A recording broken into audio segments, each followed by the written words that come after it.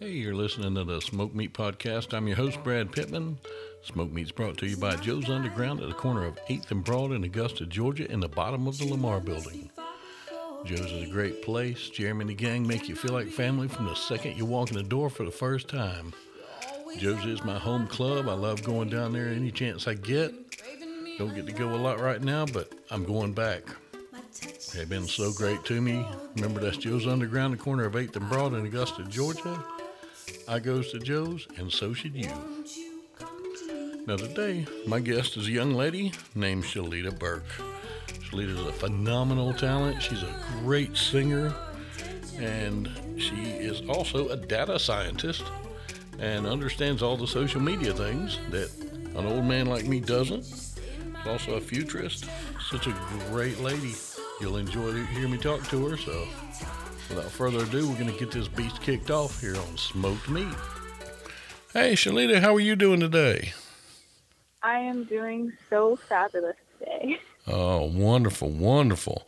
I have been looking forward to this interview because, looking at your website and, talking to Eileen, you are so interesting. Musician, data scientist. I mean, just the stuff you've done with data and computers is like, holy crap. And you're somebody that, you know how to take the bull by the horns and, do what you need to do. And, I think that's pretty cool. Tell me a little bit about yourself. Oh my gosh, it's so hard to talk about yourself, right? I know. One of my favorite things to do. Just kidding. Well, right now I'm exploring new territories, and I'm taking those territories and I'm translating that into pieces of music. Like one of my new obsessions has been this thing called an altimeter. Mm-hmm. And you need one of those when you do something called skydiving, which is something I did just a couple of days ago for the first time in my life. Oh, nice. And I heard like an orchestra of sounds that I've not used to hearing when I was in the air, dropping from 14,000 feet to the ground. Like sounds I just didn't even think about, that were just surrounding me and that were just inspiring, and seeing the nature from like a bird's eye view was so powerful. Like, wow. Like I've always wanted to fly. And to me, that was like my first time being very close to bird-like activities, Mm-hmm. And I just recommend it for everyone. It makes you feel differently about life. And yeah, I recommend it to everyone. Oh, man. Yeah, that would be pretty cool. I've never done it before. I've never actually even flown. And Are you serious? Serious. Wait. Really? Yeah, really. I've never been off the ground. And the funny thing is, that was going to be my job in the Army, was to jump out of planes. Wait, have you ever flown in a plane before? Never. Oh, you haven't even been inside of a plane before? No, never flown. Well, there's always new horizons, new days, and there's nothing wrong with that, Oh, yeah. That actually makes it even more exciting when you do it for the first time. Yeah, and, I'm meeting so many new people doing this show, and part of me, I'm wanting to make plans to come out to California and come out to New York and, see them and just meet the people. And I think that'll be so neat because I'm talking to people I would never get to talk to otherwise. Oh my gosh, that's so true. Wow. Yes. Yeah, and well, right now I'm not sure where you would go given the current state of the world. Yeah. Yeah. It would be a different experience for, because of the different regulations happening right now, and just different comfort levels of health precautions, and but it's still something that you should definitely put on your bucket list. Oh, it definitely is, because I'm elbow deep in this pandemic. I'm a full-time paramedic, and wow. Yeah, so I'm seeing all this firsthand. And here in Georgia, we're actually having a spike. It's not a real huge one, but we're having one, and I'm ready for this thing to be over. Well, So hopefully you are staying safe. Oh, definitely. We keep our masks on, and I try to social distance, but my partner sits 2 feet from me all night. So, but I'm pretty sure exactly what he's been into, and he's exactly sure what I've been into, and we still social distance, and we wash our hands and all that. We basically, the way to beat this thing is do what you learned in kindergarten: wash your hands, don't cough on people, and behave. That is good advice. Yeah, just go back to kindergarten. But yeah, so yeah, I like the fact that when you were skydiving, you paid attention to the different sounds, because I'm like that. I'm a sound person. I love exploring new things and being able to record them even. And the skydiving with the wind part, the recording may be tough, but when we finish with this, I'll tell you about some equipment that you can get that can actually record that pretty well. And that may be something to incorporate. Nature has its own soundtrack, and it's always unique. Yeah, definitely. 'Cause, I grew up in the woods, and I live in town now. I live up near Atlanta, but I grew up in a small town out of Augusta. So, always I can sit out on my back porch at night when I go home down there and just hear so many different things. You hear crickets, you hear frogs, you hear coyotes in the distance, and it's really cool, and it's really kind of scary when you hear something you've never heard before. That's kind of weird, because I'm a Bigfoot guy too. And I know one night me and a friend of mine were sitting on our back porch over there about 3 a.m, and we heard something neither one of us have ever heard in the woods before. It was so creepy. And even though I've never seen one, we just kind of joke and we chalk up the sound to Bigfoot. Wow. Yeah. Wow. Yep. But I'm sure that you're going to figure out a way to, get those sounds down, and you're going to use them for something, I know, because if nothing else, it's a reason to go skydiving again. Right? It might as well. Yeah, exactly. Like I say, nature's got its own soundtrack, and some of it is just amazing. You look at this little creature, and all of a sudden you hear this big sound come out of it. You're like, what in the world? Between that and you see interesting patterns in the landscape, that it's just like, you've seen these on pictures, but when you experience it yourself, it's a different feeling. Because pictures, you can get feelings from pictures, but when you're actually experiencing it, it takes it to a new level. Like, one of the things I saw when I was jumping is I saw these big circles, kind of like crop circles. Mm-hmm. They were just so beautiful, different colors. Oh my gosh. The place that I skydived was Yosemite. It was my first time going to Yosemite National Park. And that place is like a magical paradise. Oh, yeah. Like, wow. It's so breathtaking. The pictures just don't do it justice. Like, being there and seeing Glacier's Point and seeing, like, these beautiful mountain formations. Oh, so inspiring. It's like, I'm so grateful to be alive when I see things like that, when I'm experiencing nature like that. Yeah, and the palette, just, there are colors in one thing about working like I do, I see sunrises a whole lot.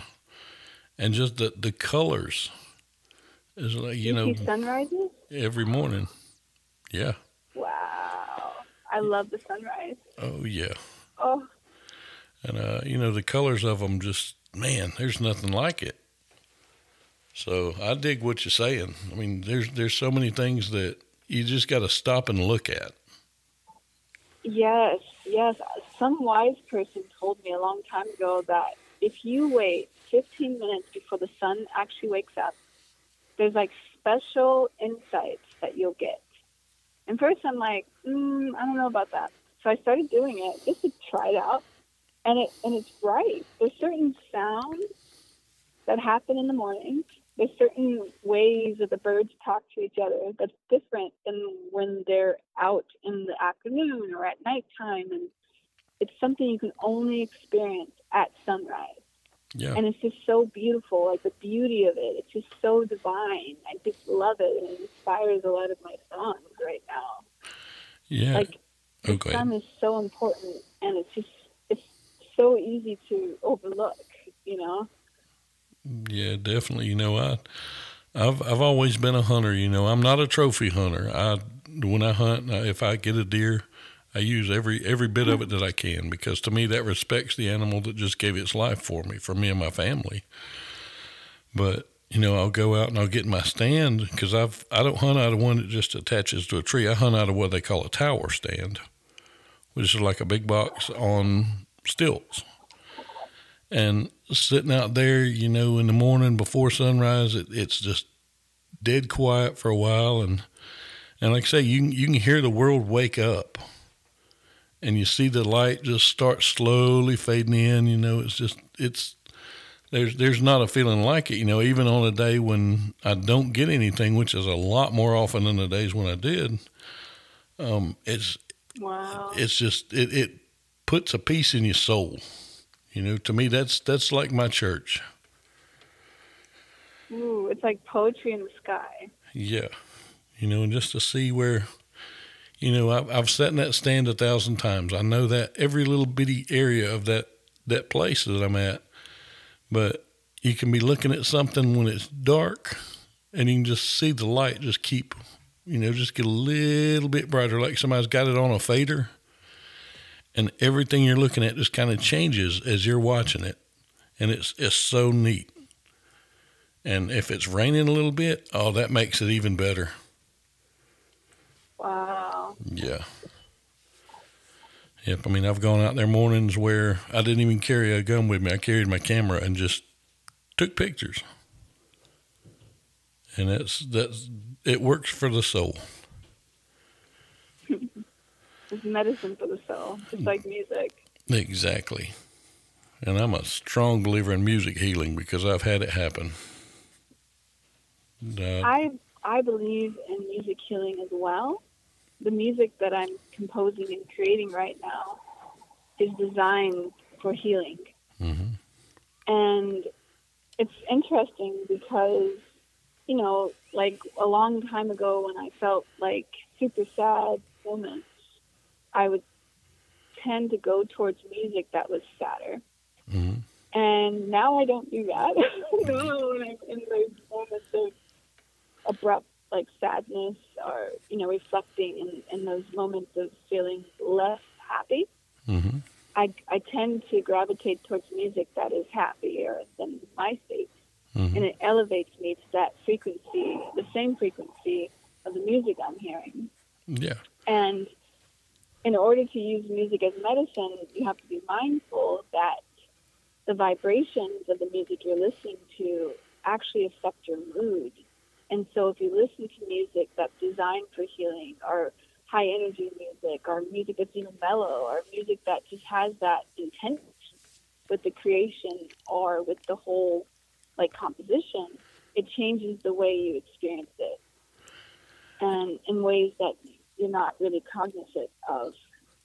And I just think that's very interesting. And when I discovered the healing power of music, I just decided that was the path that I'm going to be on for a very long time, because it's so beautiful to help myself and to help others and to help humanity through the sounds that I'm making and creating in the world. Mm-hmm. And the whole planet can heal together. It's not a separate thing, because we're all one. And so my healing is everyone's healing, and everyone else's healing is my healing. And we're all in this together. When one person cries, we all cry. When one person heals, we all heal. When one person loves, the whole universe is in love. And I think that's just so grand and beautiful, and wow. Yeah, and I can dig it. We need healing right now, that's for sure. Yeah, you know, as far as, you know, the way music makes you feel, it's funny. It reminds me of that old movie, The Jerk, with Steve Martin, where he's just discovered he's a little bit different from his family, and he's in his room real sad and crying and everything. His mom comes in there and explains everything to him and says, "We're playing some blues out here. Would you like to come out and play blues with us?" And he says, "Mom, those songs depress me." And that always tickled me. But, you know, a lot of people everybody that knows me and the people that listen to my shows knows I had 2 strokes 5 years ago. The first one I didn't know I had, but the second one I was actually on the ambulance when I had it, and I knew about that one. Oh, definitely knew about it. But one of the things that happened with me is it gave me a really bad stutter. I mean, a really, really bad one. And I got lucky. It didn't get me physically, but it gave me things like that. Things like I have days where I cry constantly. I have days where I'm angry all day, just things like that. And I couldn't work for about 5 or 6 months. All I could do was just stay at home. I wasn't even allowed to drive. And I was out in my cook shack. It's just kind of a garage type thing out there at home in Thompson. And I was listening to metal one day, just loud as I could out there. And I decided I wanted to hear a song by a guy named Monty Montgomery. He's a guitar player. And he redid a song called Romeo and Juliet. And I said, I want to hear that. So I downloaded it and I played it. And it's a slower song. And he plays it on an acoustic.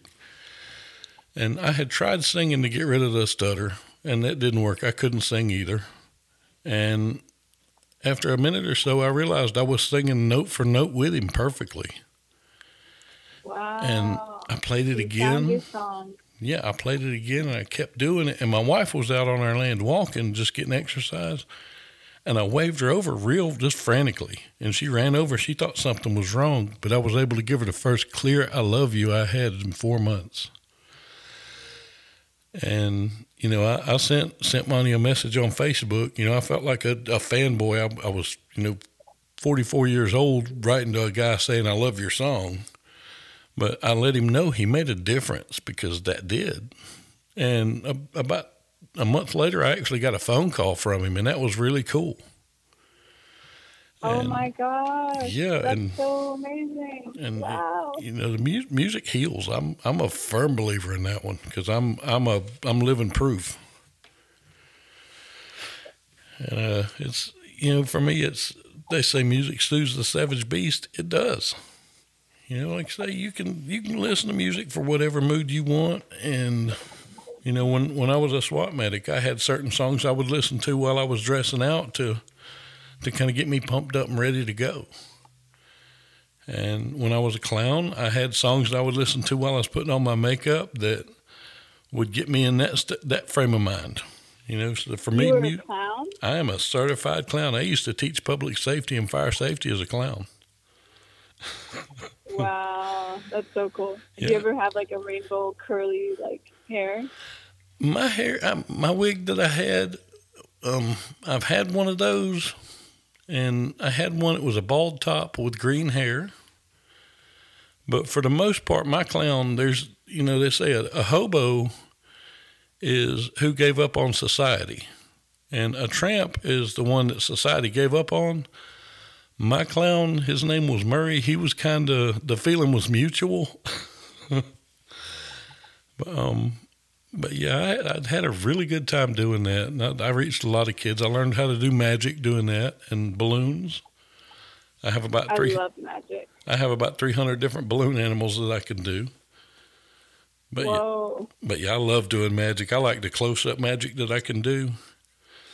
And when I do it, I never use trick coins or trick cards because somebody always wants to hold the cards after the show. And if you hand them a trick deck, they're going to figure that out real quick. But if you just use a regular deck of cards, they'll never figure it out. Right.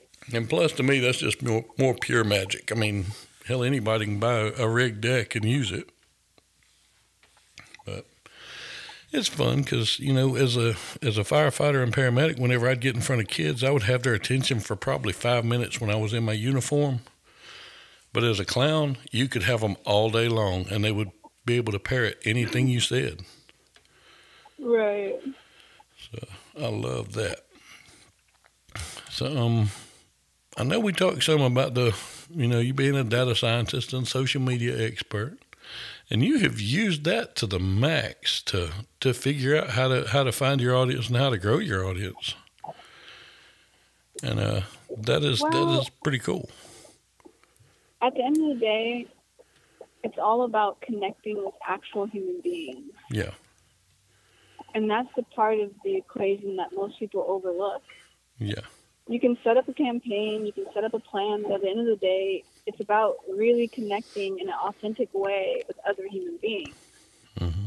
And so, kind of like what you said about, we need to do what we did when we were in kindergarten, basic things like wash your hands. Well, when it comes to connecting with human beings, it's the same mentality. Like, what did you do in kindergarten, right? Mm-hmm. Like, how were you connecting with other human beings at that age? You were connecting with other people without fear. Without, oh, what is this person going to think of me? Oh, does this person think I'm weird? You weren't asking those kind of questions at that age, right? Yeah.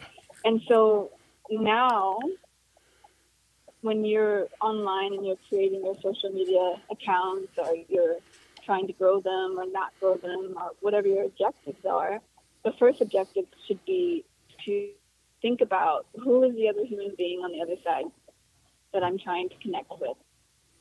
What are their needs, their wants? How can I contribute to that person? How can I create something that is of value, that actually adds value to that person, to that human being, and make it more humanistic? That's the important part. That's cool. the part that people lose. Yeah, know. People lose that, especially online, because it's when you post things online, you don't get to talk to all the people who react to it. So at the end of the day, sometimes you don't even know how it's impacting the other person. Mm-hmm. And so the more you think about, okay, the thing I'm posting, the content I'm giving the world, does this create an environment of impact, or does this create an environment of negativity? And for me, I want to create content like music that creates environments for impact and not environments for negativity. And to create like a safe space through music, through songwriting, through the notes, that facilitates that in the hearts and minds of all humanity and all things that are living beings in creation. Because at the end of the day, it's just beyond humans. It's plants too. Like, plants listen to music. They don't have the same nervous system that we do, that respond the way that we do in our human body, but plants respond to music. And you have orchestras around the world now that are playing the plants for that very reason. Mm-hmm. That's awesome. It's beyond human beings when it comes to the music creation process and what music actually, how it impacts. Mm-hmm. Yeah, well, I know, I'm on with my social media and stuff. I'm on Facebook and I'm on, Twitter and Instagram, and I just started doing Twitter. I never could kind of wrap my head around it for a while. And I love Twitter. Yeah, I do. I'm growing to love it really quick. And Instagram, I'm okay on, but I don't do a lot on there because I can't really post links on there. But I still do pictures and that kind of stuff, and it's still fun. I like getting on there and just, looking at everybody. And I have people that, like, of course, everybody that I follow, and it's a lot of fun. But I wish that there was a way to make it where I had the million followers. But at the same time, I know everybody that follows me, and that's really cool too. So it's kind of a difference of, I hate to say quality over quantity, because I'd still like quantity, but at the same time, I'm happy with the people that I have. Right. But it's not about how many followers you have. It's about how you're impacting people. Yeah, definitely. And hopefully I have a good impact. Before we started recording, we talked about, okay, I don't do the radio voice and ask the canned questions. And, That kind of goes along with what you're saying. I can do that, and I can be like every other show out there. Every other show out there that interviews you is going to ask you the same questions. And this one, we just kind of ramble, and we talk about what we talk about. And to me, that's a lot more fun because, Fred Snyder, I interviewed him, the lead singer from the B-52s. And he taught me a valuable lesson. I had written 3 pages worth of notes because I've always been a huge fan of the B-52s. And when I got him on the show, I started asking him about it, and he said a sentence that just kind of hit home for me. He said, "That's 40 years worth of history. They can read about that in the book. Let's talk about what's happening now." And at first I was like, oh, crap, there goes this show. And I just kind of relaxed and just let it go and said, well, we're not going to talk about the history. And we wound up having a really good show. I mean, he's such a nice guy. And that hit home with me. And it made me decide that this wasn't going to be the show where the only difference between this and the other shows was the voice, because while people may love your music, I've learned I've got people whose music I love, but when you look at the person, they're not, you don't really like them a lot. But at the same time, you have people you don't know if you like their music or not, but you get to know them and you're like, I understand the music now. And you make that connection. And you make a new friend. 2, you start listening more to the music and you like new music. So it's a great thing. Right.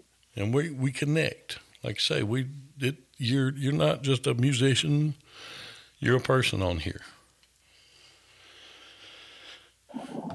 And I love that. Beautiful. And I've had some really good guests, and I figured out a long time ago also that, while yes, I'm interviewing you and this is all for a purpose, it's to help promote everybody and, to have fun. But at the same time, I don't feel like it's an interview. I feel like we're sitting here making friends. And that's worked for me for a long while. But I'll tell you, that's amazing that you have a show where you can just have conversation with friends. That's beautiful that you could do that. Yeah, and to me, I've done character videos on YouTube and things like that, and the videos and the shows I've done, the ones where I just put myself out there, those are the ones that have gotten the best response. Without me even worrying about the response, they've got the best ones. Earlier this year, my brother passed, and me and him didn't have the greatest relationship for a long time, and it was on both of our parts. It wasn't just one of us' fault. And I sat down and I decided one day, okay, I'm going to do a show for him. And he was a huge Lynyrd Skynyrd fan. I mean, he literally had hitchhiked across the country several times following the band. Wow. And I was going to license 2 of their songs, one to play at the beginning, one to play at the end. And I looked at the cost of license and I'm like, man, that's high for this. And I did some research and learned about fair use, where you can play a piece of the song and you have to comment on it and, tell about it. And that's legal and you're fine. And the first song was Freebird. And that was his favorite song in the world. And there was another song called The Ballad of Curtis Lowe. And it's the first song he ever played me from him. And I played a piece of each of those and just talked about him. I talked about my brother and, things like that. And that episode just, it shot through the roof. And I'm like, really? I just did this for my therapy. But it was me putting myself out there. And I figured out when people do that, everybody understands that you can spot a fake from a mile away. Right. And with me, what you see is what you get. I'm nearly 50 years old. Why put on airs? Why lie to people? It is what it is. If you like me, like me. If you don't, oh well.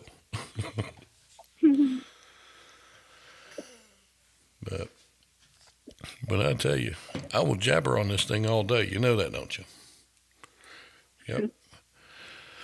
But I tell you, I've had a great time with you. You know, you're welcome on here anytime. All you gotta do is call and say, "Hey, I want to record," and I'm a set of stairs from hitting the buttons. All I gotta do.